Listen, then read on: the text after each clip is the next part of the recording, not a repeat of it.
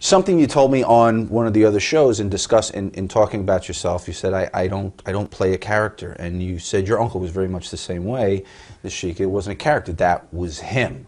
But there must have been times where you, as your other alter ego, Terry, would see your uncle in a way nobody else saw. Yeah, but there'd be some times like that, but most of the time he was 24 hours.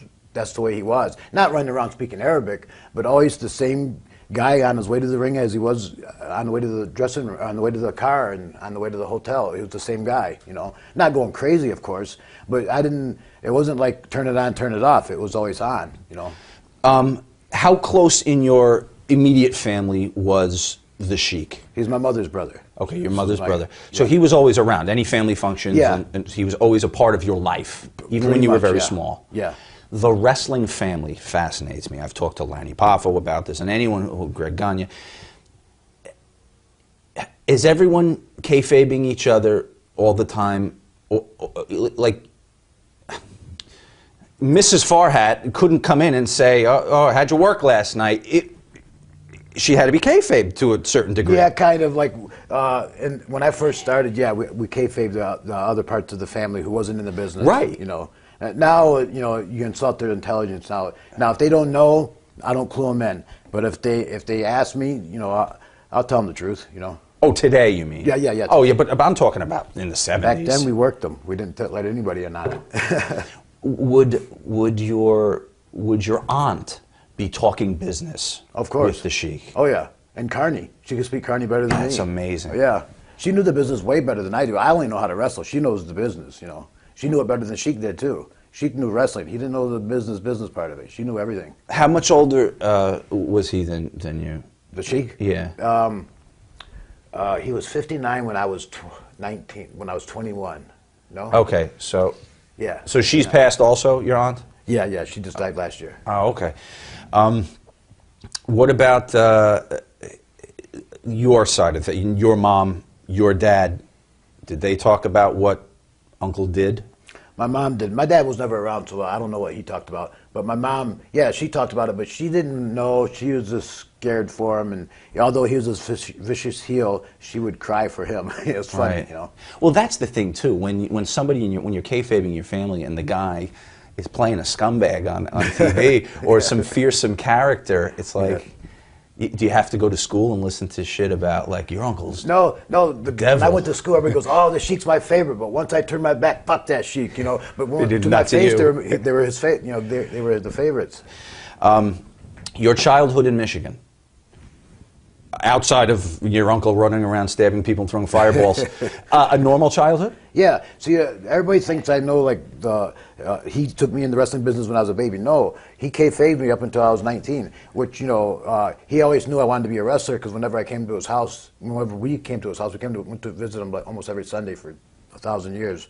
I'd always stare at him, and then when I said I want to be a wrestler to him, he goes, I know. I go, how'd you know? He goes, I could tell the way you stared at me for the last 20 years. You know, he just knew it, you know. Were other guys over for, like, was Abby there for Sunday dinner? Sometimes, yeah. Every Sunday would be a different guy, you know, Bobo or Mighty Igor or Don Cat. Somebody would be over Sunday, because Saturday they did Cobo Hall. You know. Oh, okay. So and they'd so sleep after over. Hall, they'd go to his house, relax a day, and then go home or go back on the road or whatever. But whoever the big star was, or whoever Sheik was wrestling that week, he usually brought him home. Would you hear him and Bobo talk? No. Carney? They were never in the same room together. They were in the same house. You're fucking kidding me. Bobo would sit in the living room and eat, and Sheik would sit in the dining room and eat. And they would never talk or anything. Babyface and heels were separated in the even home. in the house. Yeah. I ask people if they're separated in the building. They're separated in the house. Even in the house. Phenomenal. So wow, so you never saw interaction. But now if a heel was over, that was okay, then, or no? Even then, Sheik didn't want to see you until it was time to work, but you can come and take anything you want from his house, or, you know, help yourself, but he just didn't want to talk to you. You have a big estate? Oh yeah, a giant mansion. Okay. So he did well. He was a good, in addition to being a good worker, he was a good businessman. Made a lot of money, yeah. I think you told me his best advice to you was save, no, Lanny said Angelo's advice was save your money. You told me his best advice to you was, do you remember what you told me? Never suck a dick. That dude. It's like a thing for a job, I think was the exact quote. Yeah, that's true. And maybe that's why you never made it in the WWF. That could have been. Could you please tell me a sweet moment from the Sheik? Seeing him play with a grandchild or crying at a sad movie. Could you please make him human? Yeah, he'd kill me. But there's a lot of times you see him like that with his granddaughter Susie, and you know, it almost made me sick how nice he was. Really? Yeah, because I always wanted to see him stay the mean Sheik, but he'd be the mean Sheik to everybody except for her, you know. He was the double mean Sheik for me. Once you started training, or when you were a kid? No, once I started training. Before that, he was nice to me. Well, yeah, that's a whole thing. I mean, going to work for him. I mean, first of all, what kind of pressure did that put on you? I was scared to death, but you know, he only taught me each lesson once. I got it the first time. You know, I'm not saying I'm smarter than anybody else, but it just seems like whenever he said something, I never got it wrong twice. You know. Right.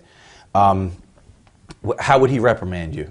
Would he do it privately, pull you aside and say, listen? You yell at me in public, yell at me in private. Not really slap me around, but kind of tug me around, push me around. Really? Yeah. Yeah. But was he like that with all the boys? No. Or just me. Because I remember he told me to get everybody some coffee. I did, and then I said something, and he reamed into me. And then the other guys come out, pulled me aside, goes, "Don't worry about man. He doesn't like you." It's all right, because they didn't know I was his nephew, you know. So he hid that from the others, so that there would be no... For 5 years, we didn't tell anybody I was his nephew. We didn't even tell people. If they asked, the first 5 years was no. After that, if they asked, I would say yes, you know. Okay. And that was the Sabu the elephant back then? No, I was Terry SR for my first 5 years. I don't know what SR means. And then he named me Sabu the elephant boy on my 6th year. Okay. So you didn't do any of that for the first 5 years? No. The head, okay. And then actually when I was Sabu, when I first got named Sabu, I had the Indian headdress. And he wanted me to be an Indian, like a Hindu Indian. And I go, why? He goes, because you're a heel. I want you to be a heel. I said, well, how's that going to make me a heel? He goes, because I hate Indians. So he hated Indians, so he wanted me to be an Indian so people wouldn't like me either. Who were people in his inner circle that were also the creative types, running the business, doing the booking with him? Who was his inner circle? My Aunt Joyce, for one. She was a big influence. Wow. Oh, yeah. There's a lot of guys like, you know, Ernie Roth, you know, there's a lot of guys. But I mean, there wasn't a lot of guys. It seems like a lot of guys, but there's a few guys he like trusted their opinion, you know. When did you learn, you said he kayfabed you to when you were 19, but did you know wrestling was a work until you were 19? Or I didn't know, but you know, you kind of know. How was it revealed to you? He never, till this day, said it's like this. It's just, I learned it, and he assumed I caught on. He never said, okay, now this is kayfabe, and this is it, or this is how it's done. This is it. He just said, do it like this, and now ease up on it. Okay, so he's telling you don't kill the guy. First he said kill the guy. Then he said, okay, now don't kill work the guy. backwards. Yeah, I see. Right. Well, but there is a time where they have to. Somebody, a booker, him, has to say, the result is going to be this tonight. Okay. Yeah. There was a day he said he did that because my first few matches, like 20 matches, were all draws. 10-minute time limit. So I didn't know how, and even until like my 20th match, I still didn't have someone tell me a finish, you know, up or down. And then of course, for the next 5 years, I was down. I go, why do I gotta lose all the time? He had your job for 5 years. Yeah, even when to humble you. Even when I wasn't on the same show as him, he'd send me to West Virginia or something, and I go, yeah, I'm Terry SR, and my uncle says I got to go over it. He goes, no, your uncle just called, says you got to go down. Why do you think? Just to teach me humble, you know. Right. So you'll appreciate the wins. Yeah, and appreciate, you know, following orders when you don't want to. You know, learn to follow orders when you don't want to.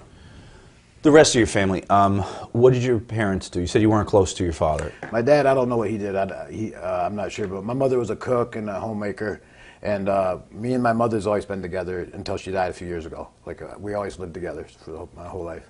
And did you know your dad at all? I know who. Yeah. I know who he is. Yeah.